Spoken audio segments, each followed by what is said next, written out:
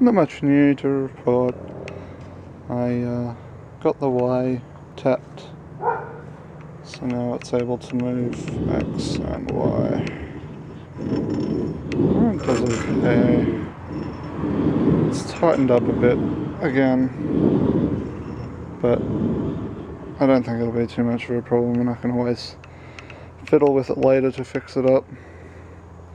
I'm playing around with seeing how to attach the motor, and if I put these up 2 mil off this rail, which is the side of this square tube, I can actually, it actually lines up pretty well with the motor shaft, which is good.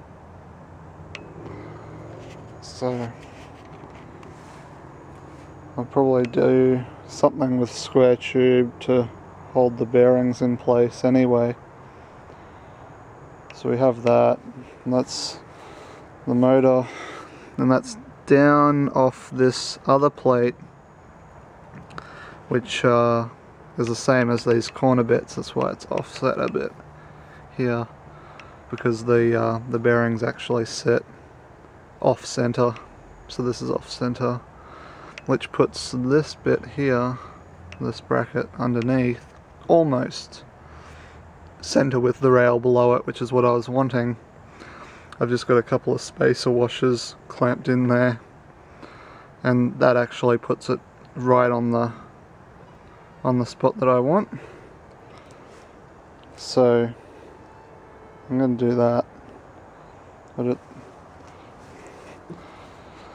So I have to do the bearing carriers, and that lines up in center. I may redo this part, the crossbar, but for now it's okay. I need to file a little bit off the edges so that it doesn't rattle against the thread as it moves over it. But at least it's now able to move in both directions reasonably well.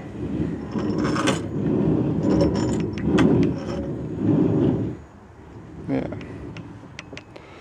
So that's about all I've done tonight. I played around with this, so I think that's what I'm going to do with that. So then once I've got the X motorized, I'll work on doing the Y down here. So I'll probably do something similar-ish.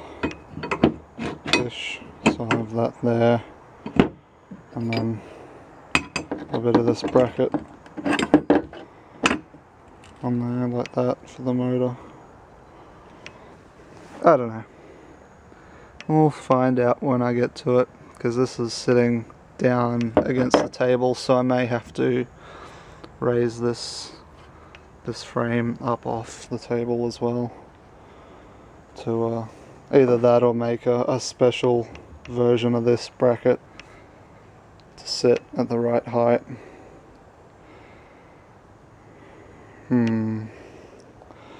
Oh, and I went to the bolt store again today, and I got some longer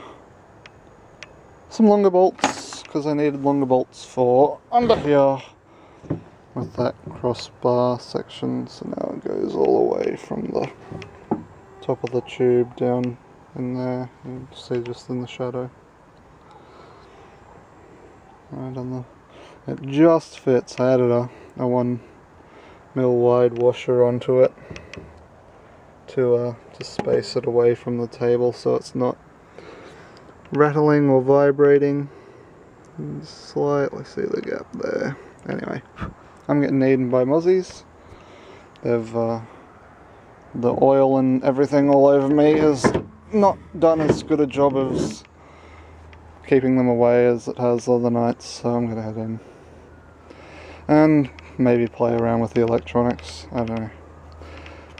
Have fun, people.